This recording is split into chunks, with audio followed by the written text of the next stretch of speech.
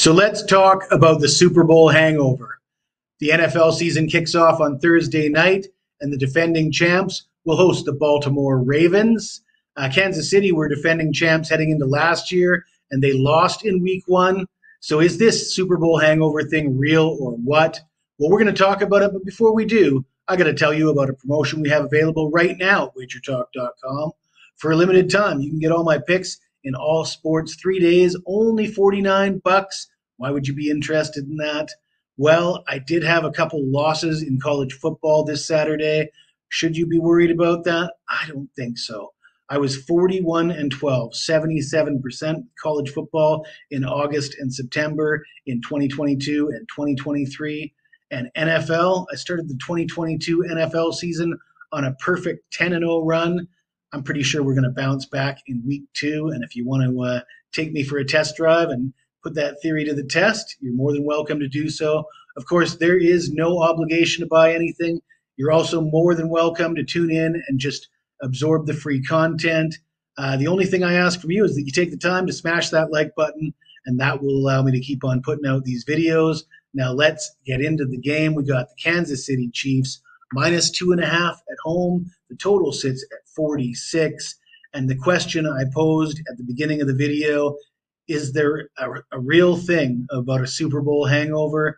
And I am going to say I don't think so. Yes, Kansas City lost as defending champs last year, and the Rams lost as defending champs the previous season. But prior to that, 8 straight Super Bowl champs won their opening game of the following season. So Super Bowl winners are 8-2 straight up in the last 10 seasons. And Kansas City really has Baltimore's number. The Chiefs have won 5 of the last 6 meetings, most recently in the AFC Championship game last year. They went into Baltimore. They won that game by a score of 17-10. And Kansas City's coaching staff thoroughly outcoached the Baltimore Ravens coaching staff. Defensive coordinator Steve Spagnuolo did an excellent job of play calling, and Baltimore had no idea what to do on offense. They only ran the ball 16 times, and half of those were quarterback rushes by Lamar Jackson, and the running backs did absolutely nothing. The good news for Baltimore, though, they got Derrick Henry. And I know a lot of NFL fans are really excited about Derrick Henry this year. I've heard a lot of people picking the Ravens to go all the way to the Super Bowl. And why not? Derrick Henry is a stud. You're not going to find a bigger Derrick Henry fan than myself. If you check out my social media pages, I've got videos of me trying to replicate Derrick Henry's gym workouts. I love Derrick Henry. Fact of the matter is, he's 30 years old. We haven't seen a 30-year-old running back lead the NFL in rushing for almost a decade. Adrian Peterson in 2015.